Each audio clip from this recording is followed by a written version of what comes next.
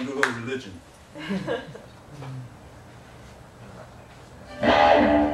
If Genesis is the truth, which is highly doubtful,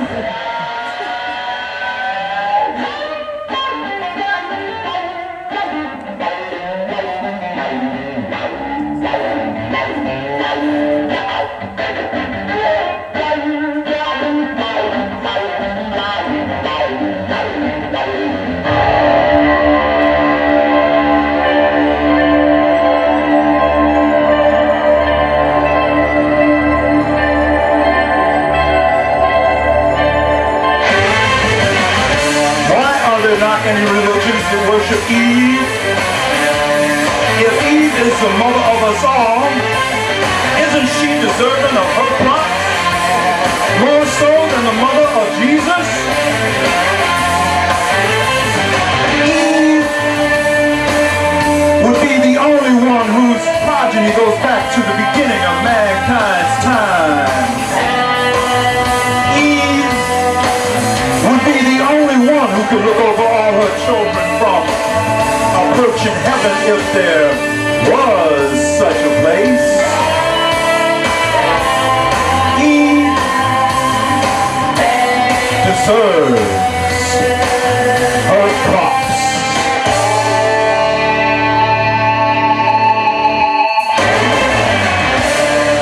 Why are there not any religions that worship Adam? If Adam is the father of us all, isn't he deserving of his props? More so than Moses, whose only contribution is that of being a legal scholar with the first dibs on the first law. Didn't Adam discover pussy? Isn't he the founder of macho?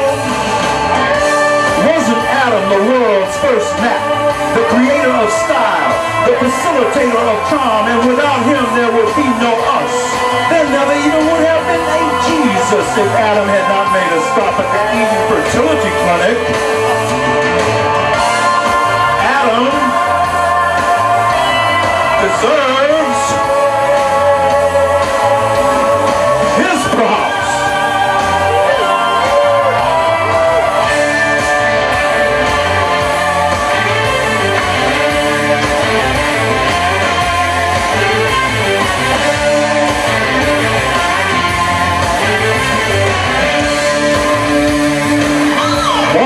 Not any religions that worship Eve.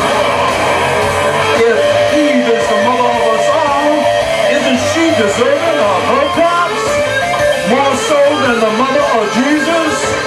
Eve would be the only one whose progeny goes back to the beginning of mankind's time.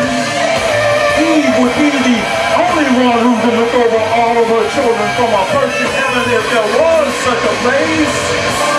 Eve deserves her props.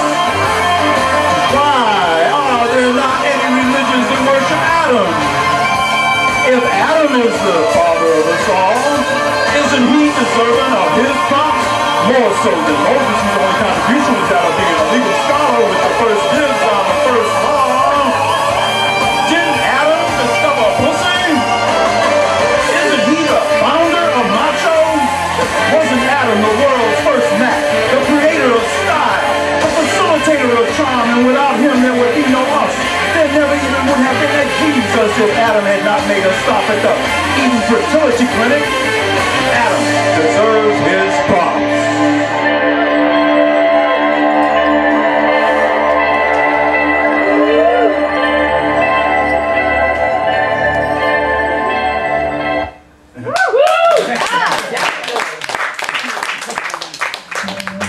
Poignant line, which is, I am not your maid anymore, bitch. I am your sister in crime. And so that's what this poem is all about. It's all about people who want to stand in your way and drag you down, and you just have to remind them, I am not your maid anymore, bitch. I am your sister in crime. We're on the same page now, right? Back up, I said. Back up. You lit my house of cards on fire. You lied. You stole, you cheated, and you lost. And I want to tell you something. I am not your maid anymore, bitch. I am your sister in crime. So the next time you call, leave your number. Back up. I said, back up.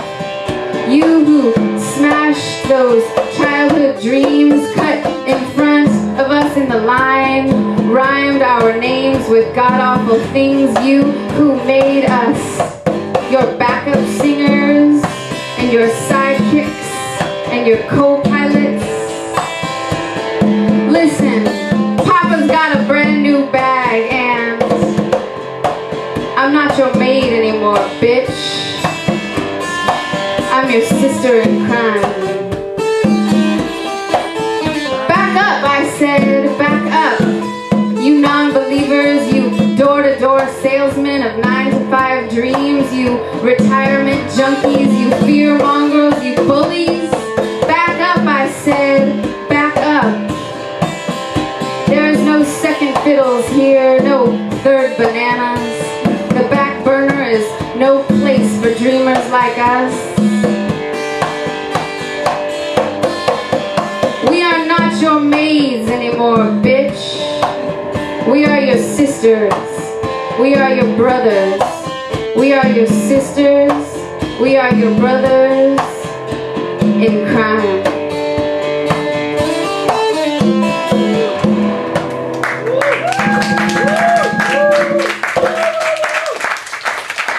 Not so profound, it's just more like a message, you know. This is Sugary Mess. I worship at the sugary mess of your pussy. I become strange in your hair and lose all conscious knowledge of death. Every time my tongue moves, I'm saying something to sacramental ancestors who have done it before us. Lifting you slowly to teeth, I'm slower than the oldest molasses. Devour is no longer a word in my mouth or a sound on my page, but an action being done actively, activating and actualizing a fantasy unspoken and soul, only felt on the sinewy beam of light running through our bodies. And you want me to drink all of you. You want me to leave nothing inside, like pyramids plundered, leaving only your structure to be pounded by my wind for 1,000 years. All right.